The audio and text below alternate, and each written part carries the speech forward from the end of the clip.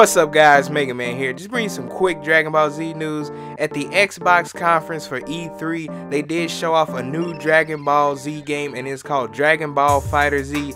This game will come out early 2018 for PlayStation 4, Xbox One, and PC. As you can tell by the design, it is made by a completely different team, and the style of the game will be 3 versus 3. The trailer I seen, this game looks amazing. It looks like it's going to be a good game.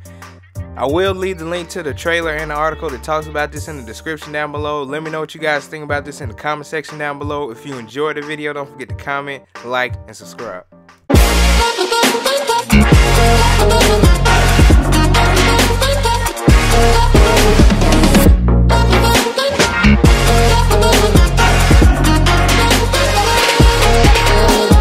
Hit 'em like